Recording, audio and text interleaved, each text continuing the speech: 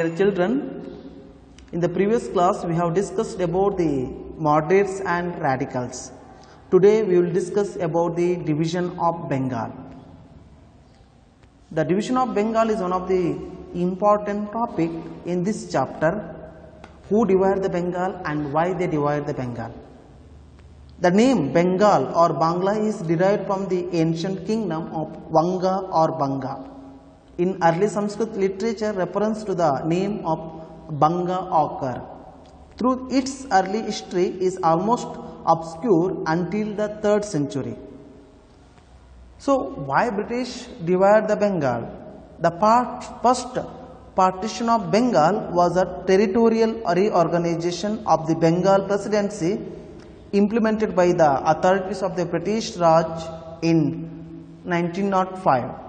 The partition separated the largely Muslim eastern areas from the largely Hindu western areas on 16th October 1905 after being announced on 19th July 1905 by Lord Curzon, the then Viceroy of India. What are the reasons or what were the intention of the partition of Bengal? The partition of Bengal was seen as the British tactic of divide and rule policy. The reason for such a partition was stated as to run the administration smoothly, but in reality an attempt was made by the British to dilute the demand for independence. In the picture you can see that Lord Curzon. So Lord Curzon divided the Bengal in the year 1905. So in map you can see that the location of Bengal in India during the time of 1904. So this is the clear map of the Bengal. In one side eastern Bengal is there and one side is western Bengal is there. As per the census reported had indicated that the east part of Bengal had more number of Muslim and west part of Bengal had more number of Hindus. Actually the main reason is they wanted to stop the freedom movement. They wanted to stop the revolutionary activities as well as the demands of the independence from India. For that reason they implemented divide and rule policy. That is the first part is division of Bengal. The British divided Bengal in 1905 like this. The British thought of suppressing the spirit of national freedom struggle with the division of Bengal. They given that reason is administrative, but the reality is they wanted to divide the Bengal just because they wanted to stop the freedom movement. The division of Bengal in 1905 was opposed by Indian National Congress. Even though many leaders opposed that division of Bengal, still the Bengali language could unite the Hindu and Muslim community. So Bengali language were uniting the peoples of Bengal, but British divided Bengal in 1905. It was also opposed by the Congress leader and other leader. For uniting Hindus and Muslim purpose, Raksha Bandhan and cultural festival was held to bring in unity among the Hindus and Muslims. The division of Bengal resulted in the widespread protest across the country. Actually, British thought that they can stop the freedom movement if we divide the Bengal. But due to the division of Bengal, the freedom movement spread across the country. The radicals took the issues to the doorsteps of common people. They called for boycotting of foreign goods and the institution that encourage it. So the radicals leaders, even the Balagangadhar Tilak and many leaders, they opposed division of Bengal. They conducted many programs like Raksha Bandhana, Ganesha Chaturthi, Shivaji Jayanti, Durga Festival and all to unite the Hindus and Muslims, even though they took the issues to the doorsteps of the common people to boycott the foreign goods, foreign education and institutions and all. Indians were encouraged to use local goods. Finally, British came to know that it is no use if you are dividing the Bengal in the name of Hindus and Muslims. So finally the British government withdraw the Bengal division order in 1911. So in that division of Bengal, during that time, Balagangadhar Tilak took great leadership.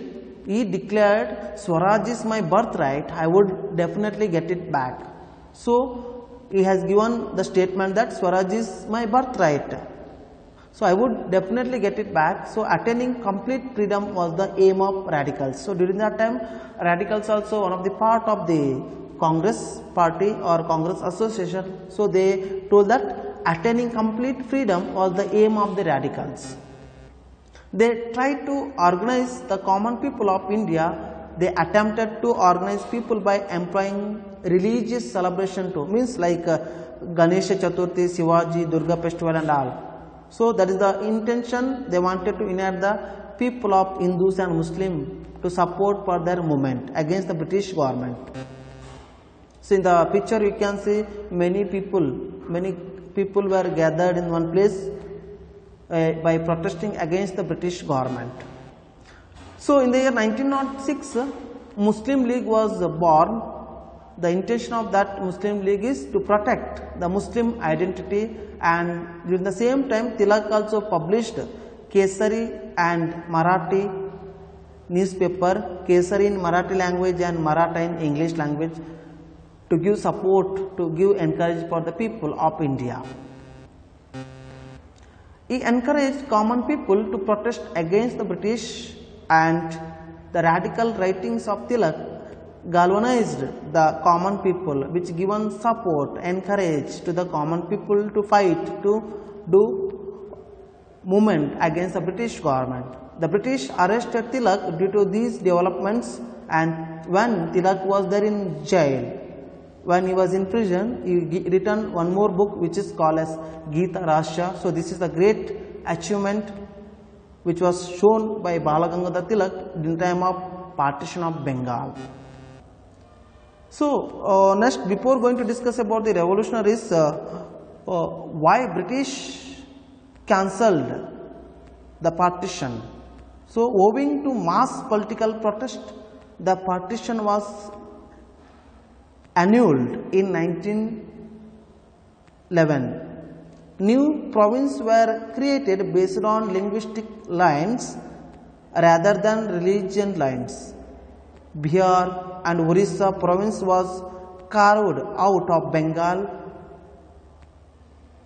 Despite the annulment, the partition did create a communal divide among the Hindus and Muslims of Bengal. So you can see that Bengal was divided in 1905 and it was withdrawn in 1911, but Indians got success in that they withdrawn that division of Bengal, but the separation was created between Hindus and Muslims just because of the British. So now we are going to discuss about the revolutionaries. So before going to discuss about who are the revolutionaries, a revolutionaries is a person who either participates in or advocates a revolution. Also, when used as an adjective, the term revolutionary refers to the something that has major sudden impact on society or on some aspect of human endeavor. So you know that Aurobindo Ghosh, then V.D. Savarkar, Bhagat Singh, Chandrasekhar Azad. So many revolutionary leaders were there. Their aim is to get the freedom. The revolutionary dreamed of attaining complete freedom. The main intention of that, they wanted to attain complete freedom. They believed that they can drive away the British by employing violent methods. They established secret associations across the country and started collecting weapons and money for an armed struggle against the British. They provided training also. The revolutionary movement for Indian independence is a part of the comprising the action of the underground revolutionary faction Groups believing in armed revolution against the ruling British fall into this category as opposed to the general peaceful civil disobedience movement spearheaded by Mahatma Gandhi ji. The revolutionary groups were mainly concentrated in Bengal, Maharashtra, Bihar, the United Provinces and Punjab, even though more groups were scattered across India. In the picture you can see Arvind Ghosh. A secret organization named Lotus and Dagger was founded in England. That is also one of the association which is belongs to revolutionary leaders. People like Arvind Ghosh who were in England supported the revolutionary group, and similarly another revolutionary organization or group called Gada in USA can be recalled here. So in other countries also secret associations were there which were supported, means those were supported by the revolutionary leaders. In England we can see that Lotus and Dagger. Likewise in America, USA we can see Gada or Gadar party. So Abhinav Bharata and Anushilana Samiti were the two important secret organizations in India. In India we can see Abhinav Bharata and Anushilana Samiti. These two were the important secret organization in India. So these revolutionary leaders, they used bombs and guns to achieve their goal, means they went through violent manners. The government tried to suppress them by arresting them and hanging them unto death on the charges of sedition. Means the British government, they plan to arrest and they plan to hang them until death.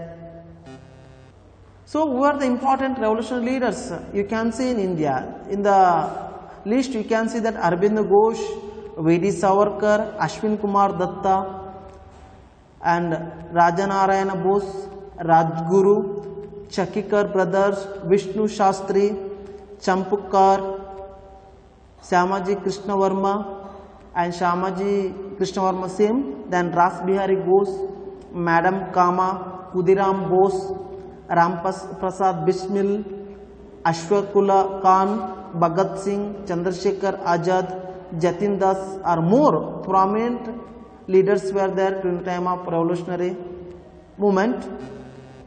So in the picture the great revolutionary leaders like Arvind Ghosh, V.D. Savarkar, Ashwin Kumar Datta and Rajanarayan Bose, Ras Bihari Bose, Chakikar brothers,